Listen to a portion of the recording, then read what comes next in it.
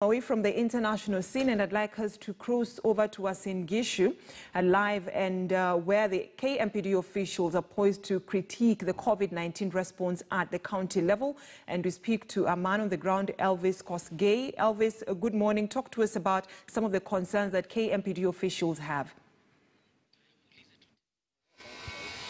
Thank you very much. We are coming to you from St. Luke's Orthopedic here in Eldoret, Uasin Gishu County, where I will be joined by KMPDU officials here in the North Rift region, just to paint a picture of what has been happening. They have been complaining that the health system in Uasin Gishu County is not working. Others are saying of deplorable infrastructural condition. Maybe if I could be joined by one doctor here. Thank you very much. I understand that we've been here, the KMPDU officials in the North Rift region. What is the bone of contention? Thank you so much, Elvis. My name is Dr. Dav Jibimji, the National Officer Council for KMPDU and South Rift Branch Secretary. So generally, the healthcare system in the North Rift region and South Rift region has not been working. For example, in Uasin Gishu County, we have the Department of Health has not been functional.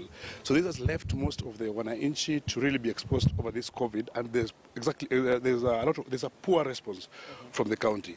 As you can see in this particular country of Uasin Gishu, there's an extreme shortage of workers, both the healthcare workers, and those who are existing in the Department of Health currently were also recently dismissed by the CC, who is the head of that department. So generally, last week, as when we addressed the media, we gave the county government at least 21 days to ensure that the health department of Uasin Gishu County works, so that we can have more healthcare workers engaged into the service. So this is actually something that has been extrapolated in the other region, like Laikipia. So far we saw a report like last week. Over 30 COVID patients are seen in Laikipia, and in this particular county, there are no workers. The doctors have been out. The county is extremely overwhelmed in the situation. This is also seen in the case of Kisumu, which just ended the strike. So we have come up as unions, the Union of Clinical Officers, the Union of Nurses, the Union of Workers Union, to demand, first of all, for the removal of the CEC of Uasin Gishu County, and secondly, we want Laikipia County and Kirinyaga County to actually put their houses in order. So this can only be done also by formation of the Health Service Commission, that the unions of clinical officers, the union of doctors and the union of nurses have really been fighting for over the period. So we believe that if the BBI bring about the Health Service Commission in it, then we're going to have a change in this particular direction. Thank you. Thank you very much. Let's also hear from you. Okay, my name is Isaac Talam. I'm the branch secretary, Kenya County Government Workers Union. As the way my colleague has said, actually we are a little bit concerned about Department of Health in Uasin Gishu County. We have repeated it time and again that the department is not leading the health workers into the right direction.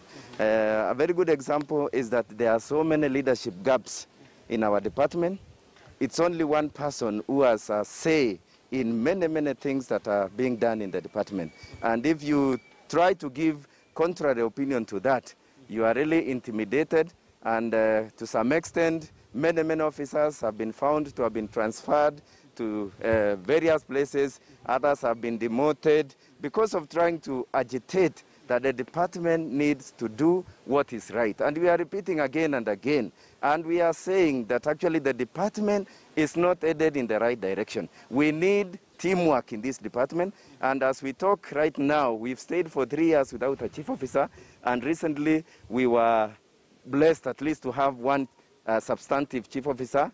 All other people have been acting. As we talk right now, we don't have directors who are in charge of operations. So basically meaning that issues to do with operations in our county, they are not done in the right way because the substantive chief office holders are not there. Okay, finally, let's hear from you. I understand that as a county and as a country, we are fighting the coronavirus pandemic. Yes. As Uasin Gishu County, yes. Are you guys capable? Okay, my name is Dennis Cheruyot. Represented the Kenya Union of Clinical Officers, Uasin Gishu branch. You have asked a question on COVID, Elvis, and we say in Uasin Gishu County, I don't think, we just are at 30% or so, because we don't have an ICU bed in Uasin Gishu County currently. The one we depend on maybe MTRH, and we pray that God help us that we don't have patients with the complications of the COVID cases, because currently in Uasin Gishu we're just doing the isolation well, and we have very asymptomatic patients which are very stable. We've not reached a point where we have crisis of having respiratory distress. So for that case, we want to, the county to have the ICU bed in place as soon as possible. We don't have the ventilators currently, and we don't have an ICU bed. Okay. Yes. Thank you very much, Brenda. They now want Uasin Gishu Governor Jackson Mandago to move with speed and intervene this matter. Back to the studio.